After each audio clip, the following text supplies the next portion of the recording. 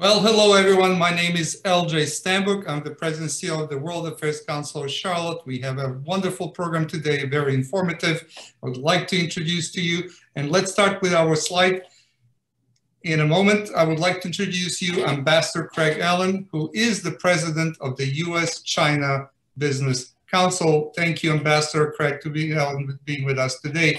The annual China Town Hall connects leading China experts with Americans around the country for national conversation on the implications of China's rise on U.S.-China relations and its impact on our towns, states, and nation.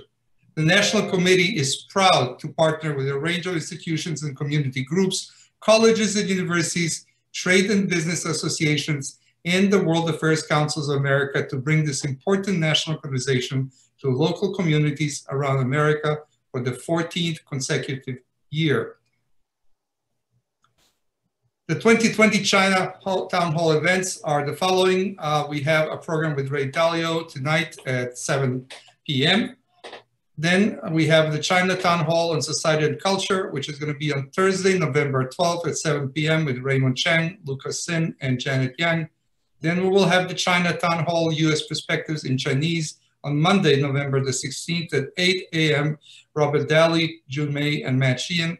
And then we'll have the China Town Hall Economics and Trade on Tuesday, November 17th at 7 p.m. with Amy Kelko, Huang Yiping, and Andy Rotman. And finally, the China Town Hall on Health and Climate. That will be interesting. Wednesday, November 18th at 7 p.m. Margaret Amberg, Ryan Haas, and Angel Su. As the community's premier global education, nonprofit, nonpartisan organization, World Affairs Council of Charlotte has always sought to bring the world closer to you and to build a community of internationally informed and engaged citizens.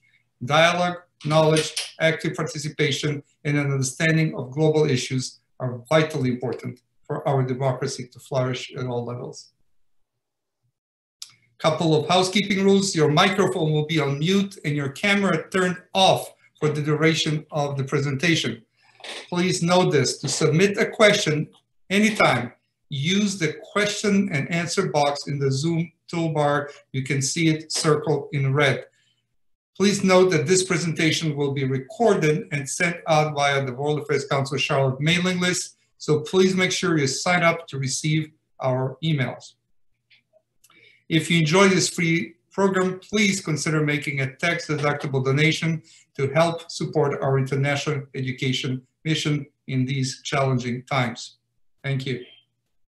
The benefits of the World Affairs Council are discounts or free admissions to World Affairs Council programs, recognition or contribution on the World Affairs Council website, access to private receptions and book signings by world-renowned experts on global issues, complimentary subscription to the Daily Chatter, a nonpartisan international daily newsletter, special discounts for The Economist, Foreign Policy, The New Yorker, and other leading publications, customized international travel opportunities specifically designed for World Affairs Council Charlotte members, and you support local students and educators. So please do consider becoming a World Affairs Council Charlotte member, and we would thank you for that.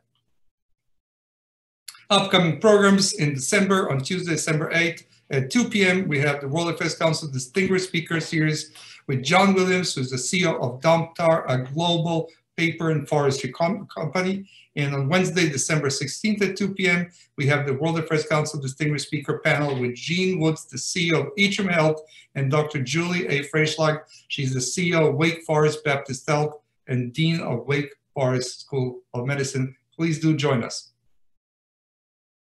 If you like us, please follow us, share on social media.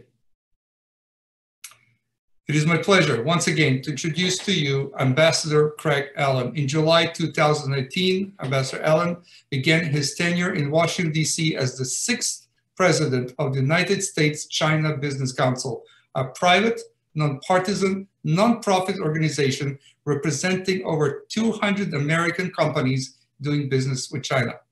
Prior to joining U.S. CBC, Craig had a long and distinguished career in U.S. public service.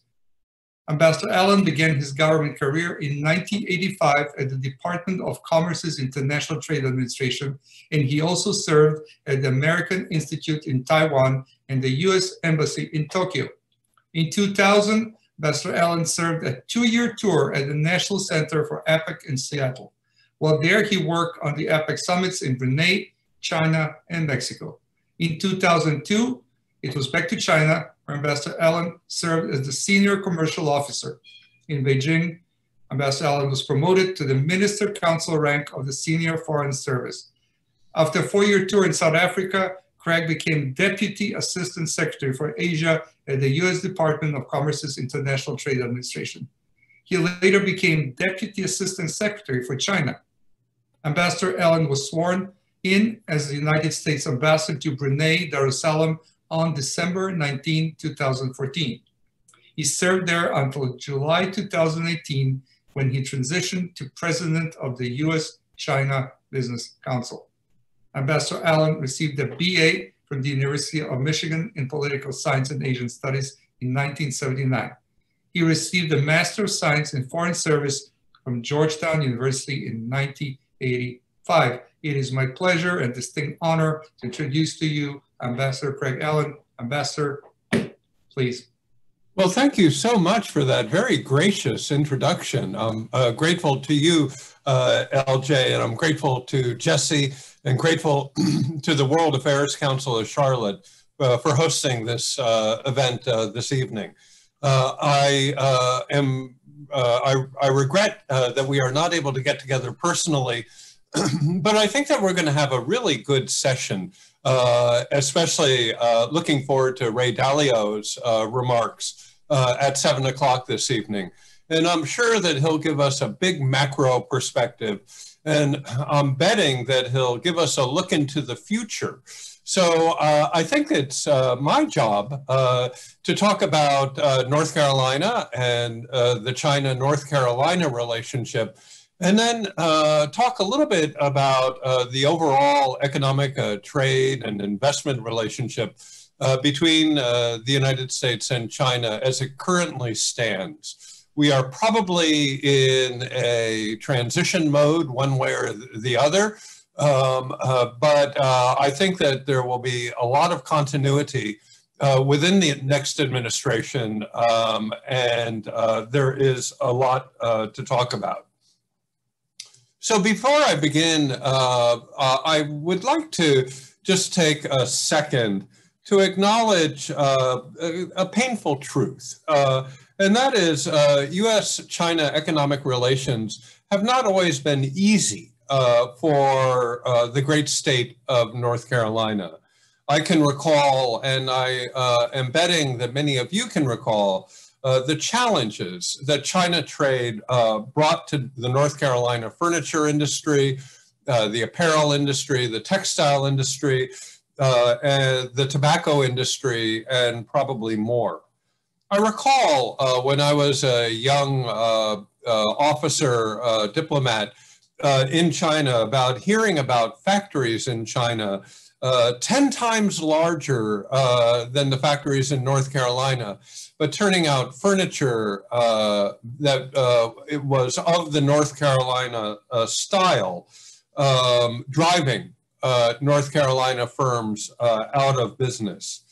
Many of these firms, these Chinese invested firms, were owned by Taiwan, Hong Kong, or Korean companies, but their combination of very large scale productivity and low wages and a lack of environmental or labor protection was devastating on the North Carolina, on that part of the North Carolina economy.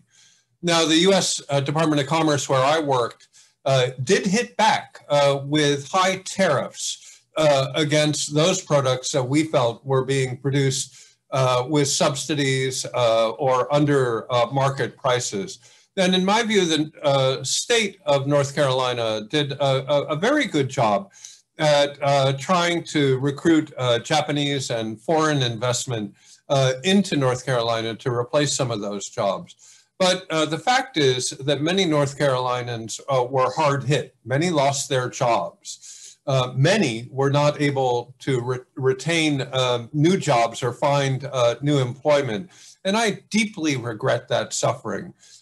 So I think that acknowledging this pain, in some cases still ongoing, is appropriate as we begin to talk about the current state of North Carolina and China trade. So with that, Jesse, if you could please put on the PowerPoint. I'd like to ground us in our discussion today with some numbers, not many, but to illustrate how important North Carolina, how important China is to North Carolina. Next slide, please. So this will show you the total goods exports from North Carolina to China. And as you can see, it's quite healthy. And North Carolina, I hasten to say, is doing a better job than the rest of the country, or on average. On average, from 2017 to 2019, U.S. exports declined 17%. But in the case of North Carolina, you really outpaced that. Your exports to China increased 30%. And so I think that that is an interesting statistic. Let's go to the next slide, please. When we look at your top overseas markets, China clocks in at number 3 in last year with $34 billion. I could see it overtaking Mexico in the not distant future, but will probably remain behind Canada. Now, when you look at the bottom part of the slide at the what products are being exported to China, you see predominantly pharmaceuticals and medicines, and I think that that's interesting. And I suspect that pharmaceuticals and medicines are behind the major increase in North Carolina exports that we saw in 2019. And I think that that's something to be celebrated. Meat products are very large. I think that there's tremendous opportunities in the hog industry in particular. Pulp and paper and wood products are important. Semiconductors and components, and agriculture in general could do very well in the China market. And I expect a lot of growth there in 2021, and I hope beyond that. So let's go to the next slide, please. It's important to remember that exports are not only things that you could drop on your feet, but a Chinese student studying at Duke or UNC is an export. A Chinese traveler going through the beautiful state of North Carolina in the mountains or on the beaches, that's an export. And your service exports to China have done very well, and I think that there is a lot of room here for also for increases. So let's go to the next slide, please. China is your 5th largest services export market, and I'm certain will overtake a few of the others in the not distant future. When you look at the bottom part of this slide, travel is important, and I'm sure that there's a lot of stories there.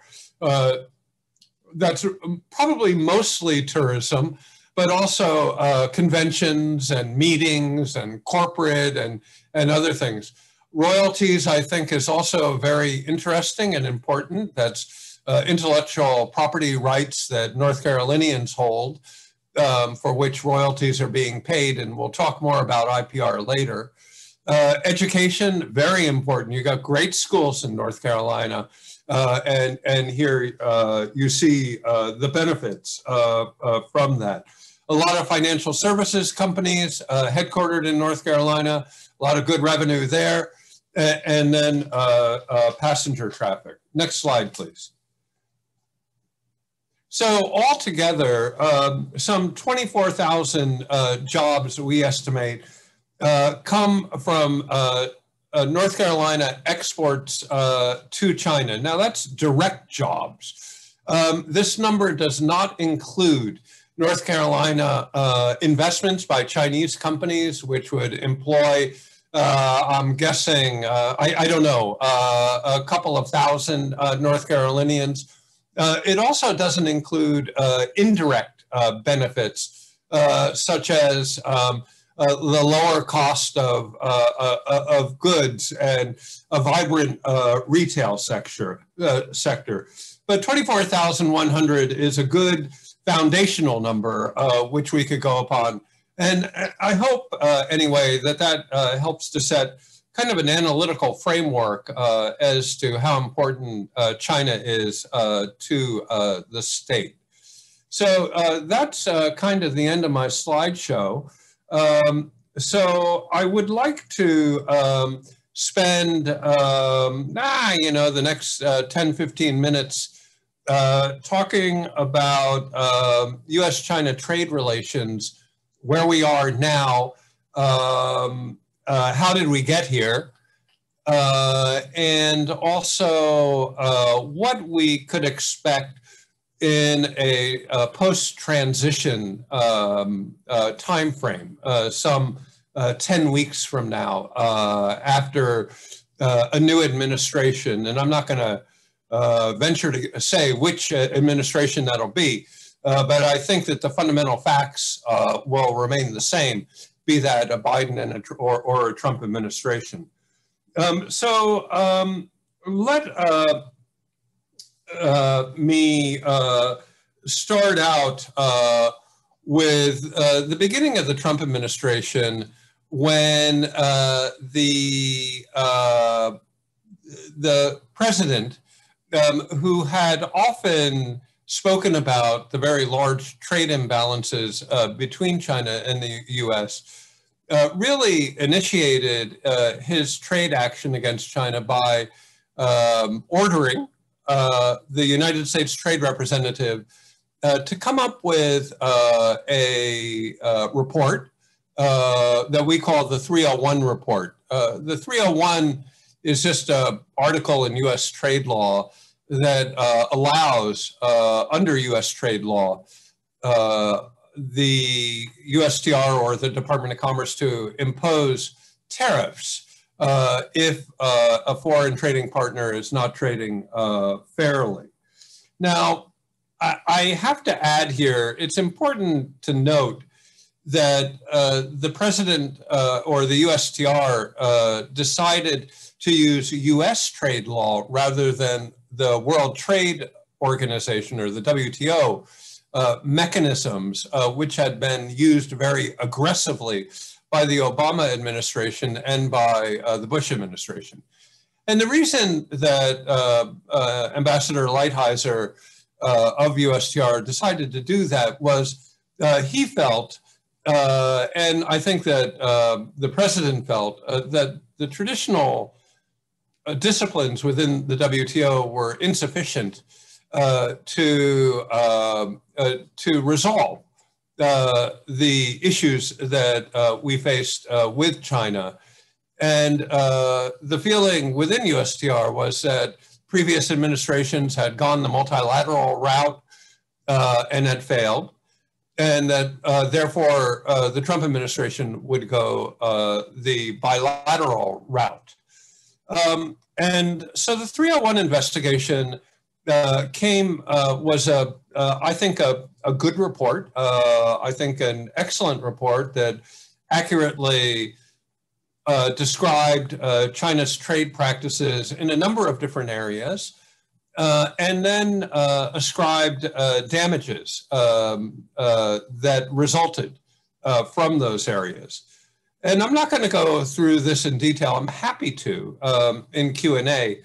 But the major chapters of the 301 report are intellectual property right violations by Chinese, which reduce those royalties paid to North Carolina or other American companies, subsidies by the Chinese government that would result in overcapacity and have an impact, either direct or indirect, on trade, market access in a number of different areas.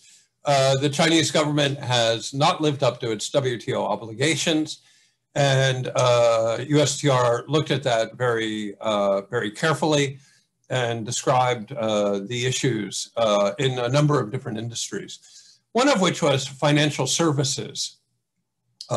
Charlotte has a great financial services industry, and I'm hopeful that you benefited as a result of the phase one deal. I'll get to that in a few seconds. Another area of focus within the 301 was state-owned enterprises. The fact that China has a socialist economy with a very large state-owned sector is, I think, ipso facto a restraint on trade, and it was addressed within the report. Market access for agriculture was addressed, and I'll get back to that in a few minutes.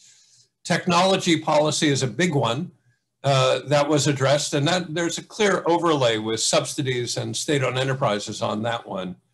And then last but certainly not least is cyber policy. The fact that that's multifaceted, that Facebook and Google are not able to operate in China, but also that there has been intellectual property theft through cyber espionage for commercial gain. So those were the major subjects that were addressed in the 301. And this report led to a series of negotiations which were on again, off again in the early part of the administration, but in the hope that a quick agreement could be reached. But this proved elusive. So President Trump became tariff man and imposed a series of tariffs on Chinese exports or US imports. And at first, these tariffs were on only a small subset of Chinese manufactured goods, mostly industrial parts, material supplies, that really didn't touch the consumer goods sector. It wasn't shoes or clothing or sporting goods, but rather on the industrial side. The Chinese responded immediately by imposing tariffs of their own on US imports, roughly in equal measure. So these negotiations were on again, off again, and as they went off again, the president raised the tariffs and included more goods in the tariffs, such that about 75% of Chinese imports and an equal number of American imports into China were covered by tariffs ranging from 10 to 25%. And in November of last year, the president threatened to impose 25% tariffs on all Chinese imports. And the day before that deadline of December 15th was reached, a partial agreement was announced, and further tariff increases were postponed. Now that deal, which we call the phase one deal, went into effect, was signed, it didn't go into effect, it was signed by President Trump in the East Wing on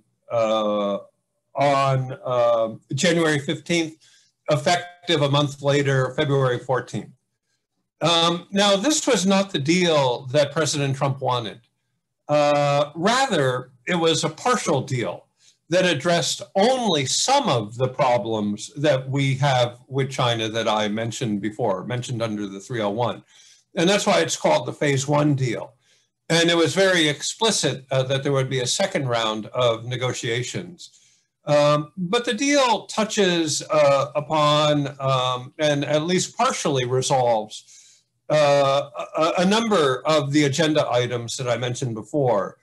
And I think that that a number of these items, particularly intellectual property rights, agricultural market access, and financial service market access, have been all, if not fully resolved, then very significantly moved forward. What has not been resolved is more core to the Chinese Communist Party's kind of socio-political control and their whole raison d'etre, if you will. And that would include subsidies, technology policy, state-owned enterprises, and cyber. And so these issues were pushed off to the so-called phase 2 deal, which has not yet happened. I'll get back to that in about 3 to 4 minutes. So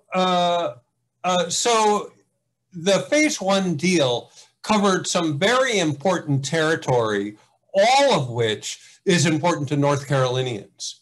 I would say that the most important is the agriculture. The agriculture deal, I won't go into it in detail. I could, but I'll spare you that. But the most important part for North Carolina is that it really opens up animal protein exports from the United States to China, so that the soybeans we produce can be consumed here by our hogs or chicken or beef, and then shipped to China as frozen meat. And we've seen a huge uptick in Chinese meat exports since the deal was signed. And I think that that is a really important structural success. On the intellectual property rights side, I noted before with the services income that North Carolina has a lot of good inventors and a lot of good intellectual property. And I am hopeful that you're going to see a good uptick there as a result of the IPR agreement. That'll be something that I'll watch for eagerly in the 2020 numbers once they're finalized.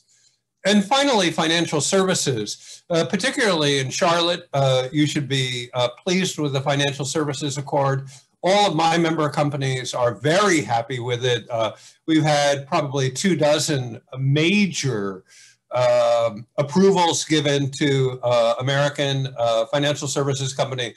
And recall how that China's 20% of the world's population has probably 40% of world savings.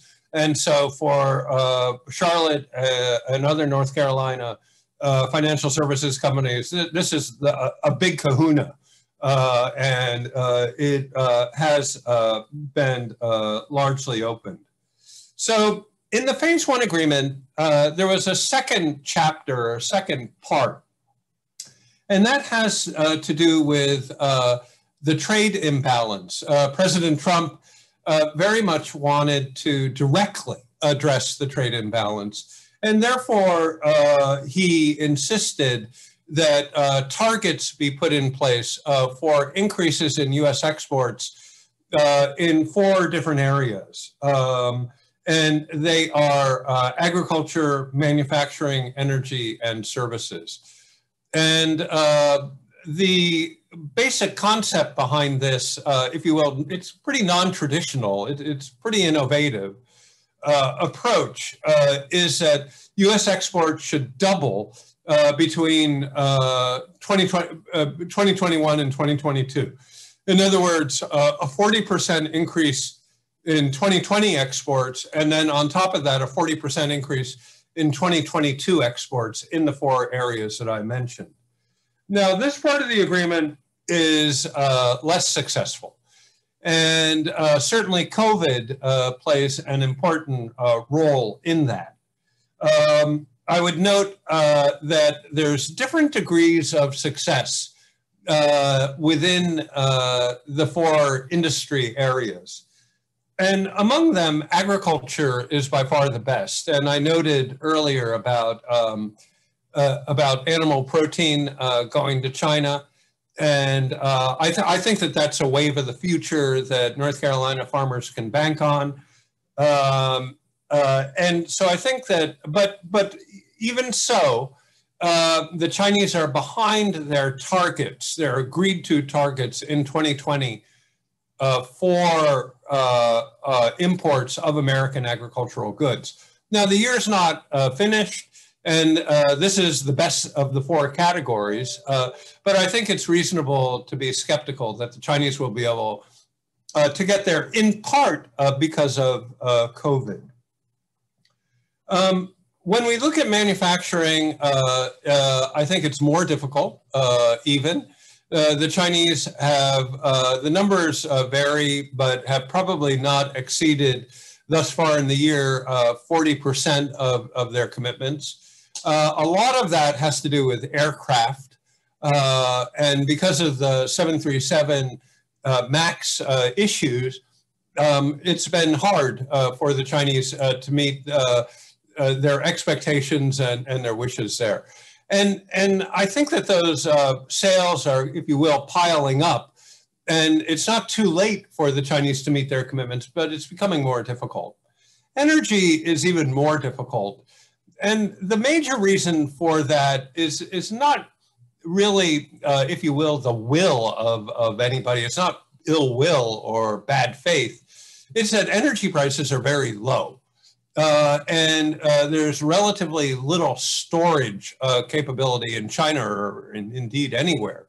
But what the Chinese have done to meet their commitments is they've transferred some of their purchasing from long-term deals in Saudi Arabia to us.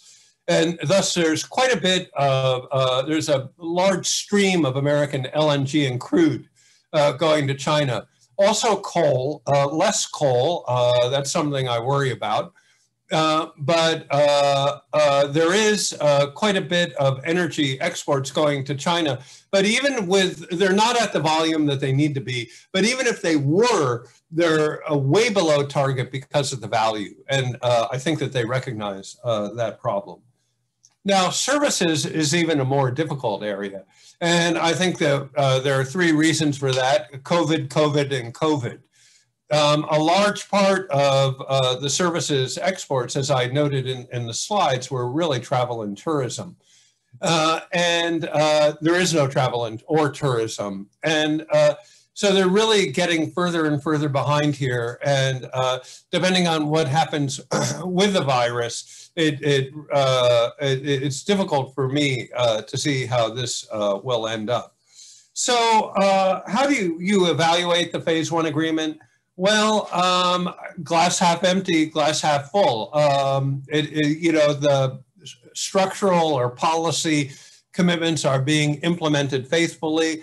The purchase commitments have not. Is that a result of COVID or something else? Well, I think different people, reasonable people, could draw different conclusions. So what's next? I think that USTR really did a great job in negotiating the Phase 1 agreement. And this is literally the only area of the relationship that is productive, smooth, collaborative. And thus, I think that either a Biden administration or a Trump 2 administration would probably want to keep it. I think that if you were to look at a Biden administration, that they would be more anxious to get rid of those tariffs than a Trump administration. Biden would be a much more reluctant user of tariffs overall.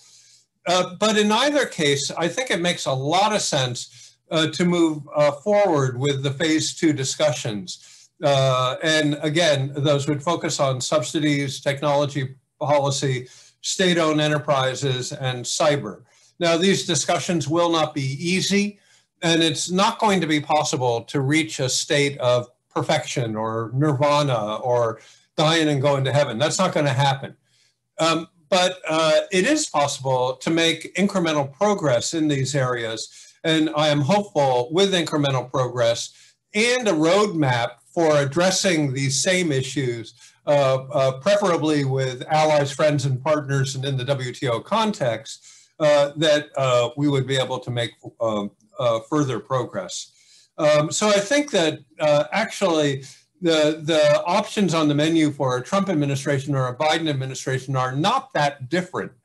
I think that the likely approach by the two would be different at the margin, but not that radically different. Now, before ending, I should note that, at least in my view, really the central debate, the central problem, the central issue that we have with China is, in a word, technology. Within the U.S. context, the Trump administration has taken, many measures, from export controls to investment controls, to prosecutions, to rules and regulations, to executive orders against TikTok and WeChat, visa refusals, prosecutions, to try to address perceptions that Chinese have in the past stolen U.S. technology and are putting it to commercial use.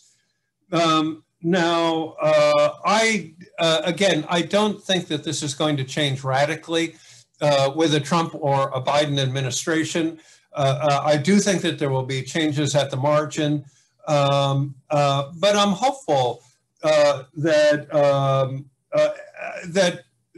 the approach would include more a domestic look at our manufacturing capabilities, a domestic look at making the United States a better place for semiconductor manufacturers or PPE manufacturers, for instance, to bring back supply chains home, to avoid a single point of failure in supply chains, and to ensure that U.S. industry and manufacturing is safe, sound, and healthy. So let me conclude by saying that Larry Summers at one point said that China's emergence into the global economy was the most important event, economic event of the 20th century. And I agree with Larry Summers on that. You could argue maybe it was the internet, but it's of that level of importance. And I would like to add a coda onto that, the rivalry between China and the United States in the 21st century is probably the most single important economic event of our children and our grandchildren's lifetimes. And we better get it right. So let me stop there. Thank you.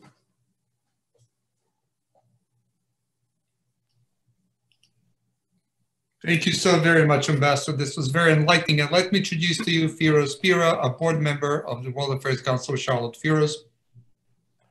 Yes, Ambassador, that was most informative. I really like the specifics. And we have questions for you, obviously. Great. Let me ask you the first one. It's from Anonymous, who is assuming that there will be a change in administration. And based on that, if that were to happen, what do you see the change in the broader U.S.-China relationships? There are many aspects of it that you talked about, but at the higher level, do you see a change in tone and, back to shaking hands when we can and so on? Well, thank you for the question. I did focus really on trade in North Carolina because Ray Dalio is going to be doing that as well. But let me take a couple of seconds and talk about the overall relationship. I think that this is not going to be Obama 3.0. There has been a permanent shift. I would argue that the incoming Biden foreign policy team, defense team, and trade team would all accept that we are in a more permanent competitive relationship with China. And they will argue, as I would argue, that China has changed. And that we need to deal with the China that we see rather than the one that we wish for. There are several elements of that.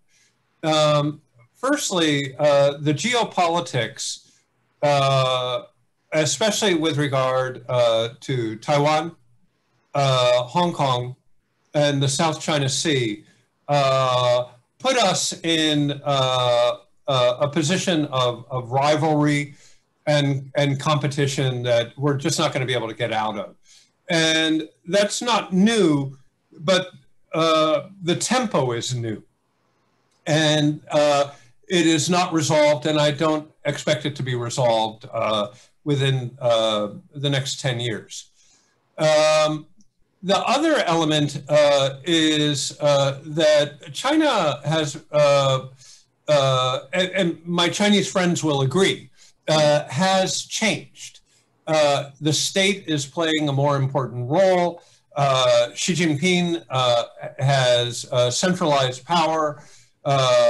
The use of ideology is much, much greater than it has been in the past.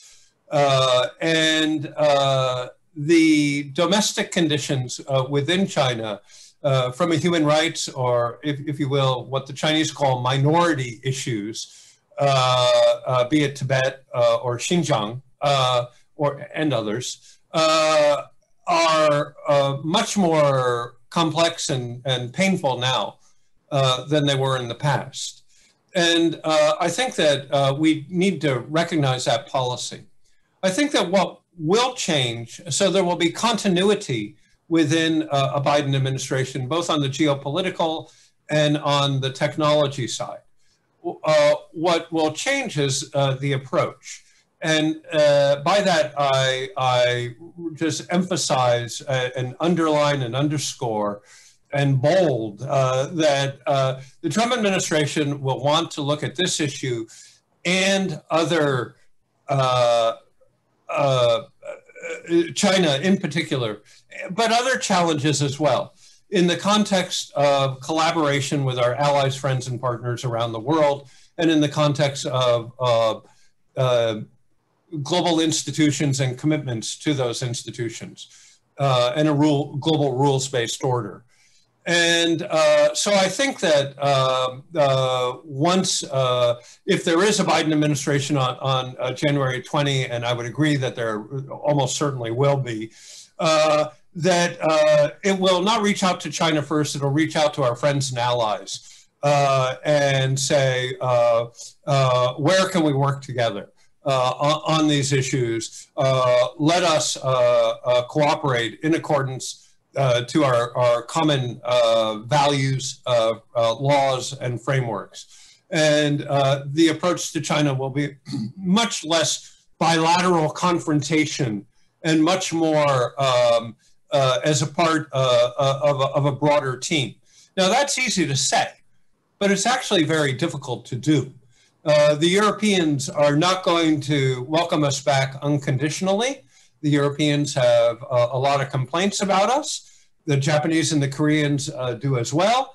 Are we willing to compromise on issues important to them to get to that place? And I think that's a discussion that will be had over the next 2 months, 2 or 3 months. And I don't think it's easy because compromising with the Europeans would affect U.S. interests, and I have no doubt that those interests will not be happy. But to have a collaborative, coordinated effort with Europe, Japan, and Korea, there's going to have to be some significant changes from the policies of the current administration. And those changes will be costly and painful. Are they changes that we are willing to make? Well, let's talk again in about 3 or 4 months. Okay, I have another question here. One of the drivers for the trade war that began with tariffs and so on was obviously the intent by the administration to reduce the trade deficit overall between us and the rest of the world, but especially China. And yet, and actually President Trump campaigned on that also to reduce that. But the numbers that we saw in August this year, just a couple of months ago, in terms of trade deficit, were the highest ever deficit. So nothing has really happened. From your perspective, what should be done to reduce the trade deficit, or should we not worry about it? Well, I come at this from an economics 101 point of view. And the macroeconomics of this suggests those countries that oversave, like China, are going to have a trade surplus. Those countries that undersave, like the United States, are going to have a trade deficit. And to the extent that you undersave, your deficit is going to be larger. To the extent that you oversave, your surplus is going to be larger. And the overall bilateral and indeed bilateral trade deficits are irrelevant from an economist's point of view. And multilateral trade imbalances reflect the imbalance between savings, investment, and consumption.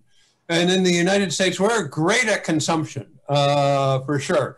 But our savings rates are lacking. And I think that the other, the obverse of that is true. As a diplomat, I worked very hard to try to reduce Chinese excess savings in a number of ways, to introduce credit cards, to help the welfare state to guarantee pensions and medical care and education care so that people didn't have to oversave for that. And I think that really that's where the answer lies, is getting the Chinese to address some of the problems within their social welfare system, which forces individuals to save because they can't trust the state to take care of them in their old age, or their kids' welfare, or their medical expenses.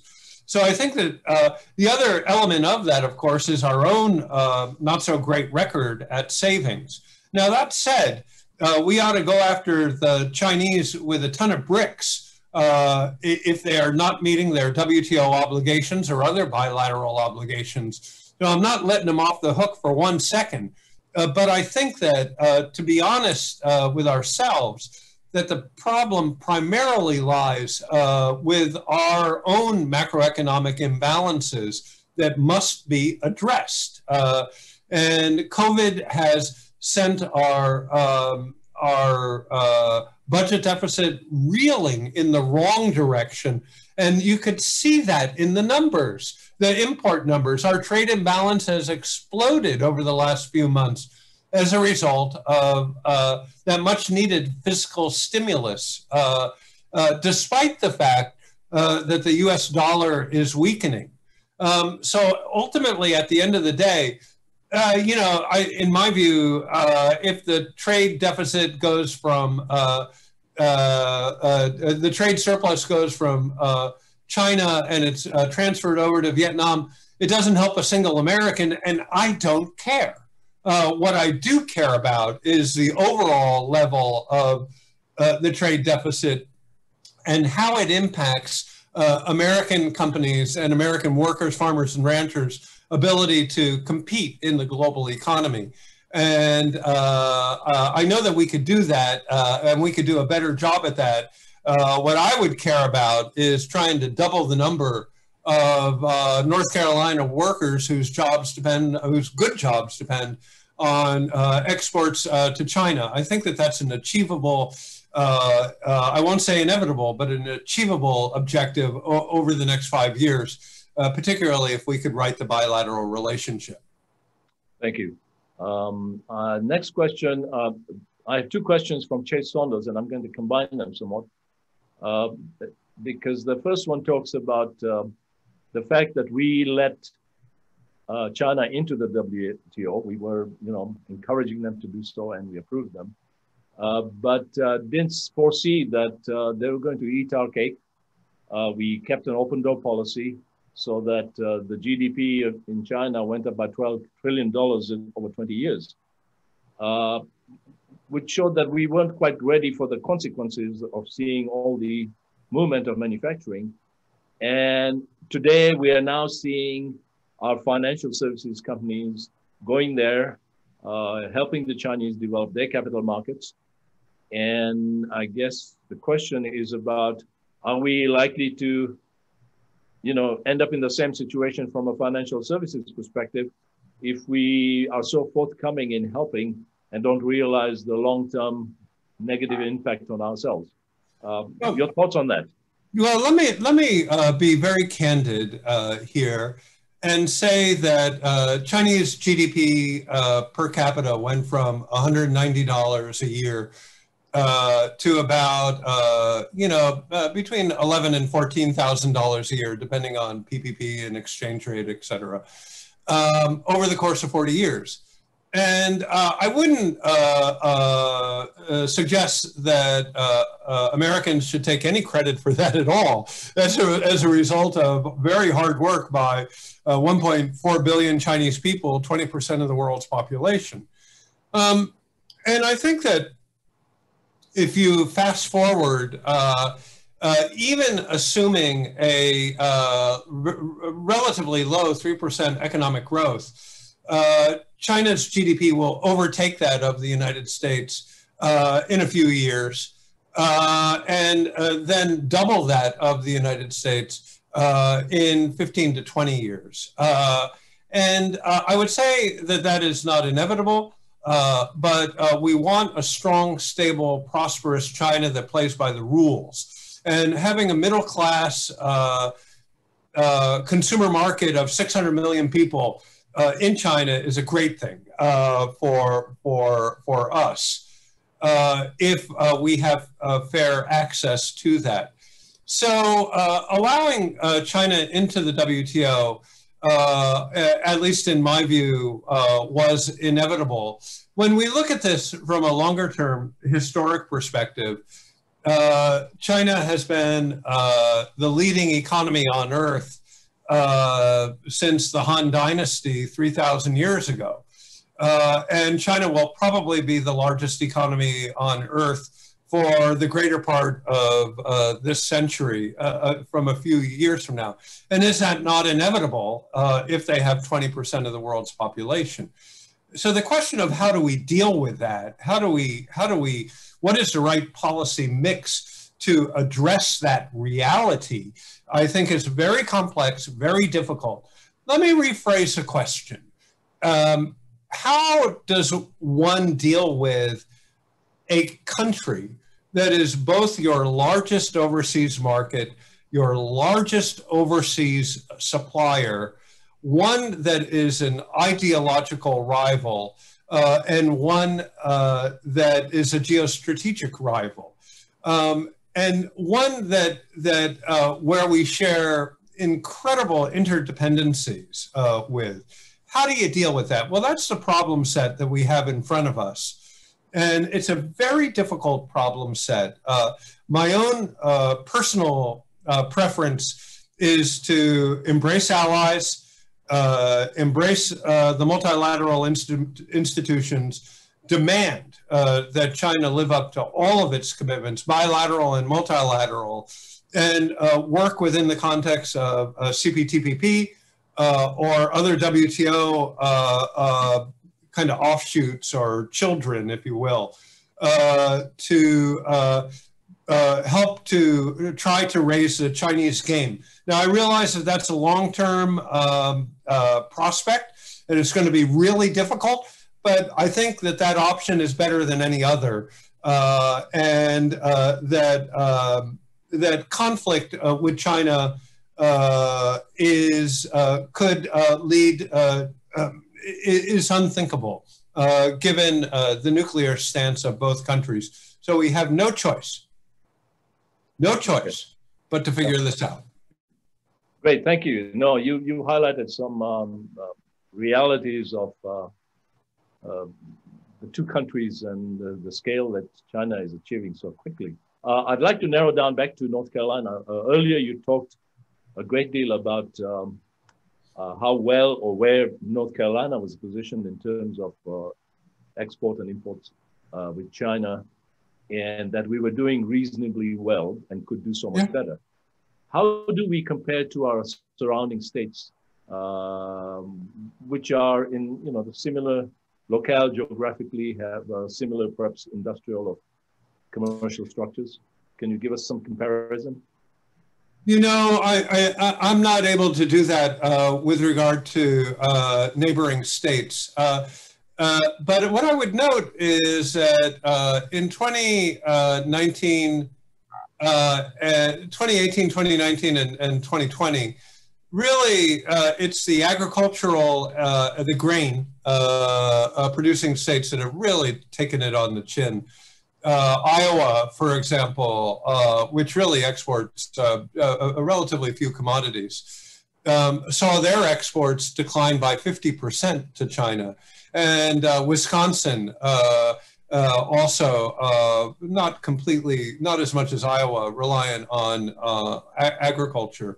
I would say that the pain as a result of the trade tensions is not only felt by exporters. There have been many importers, particularly manufacturing companies, that have relied on parts, supplies, materials from China to go into their manufacturing process, which is then sold either in the US or in the US and exported.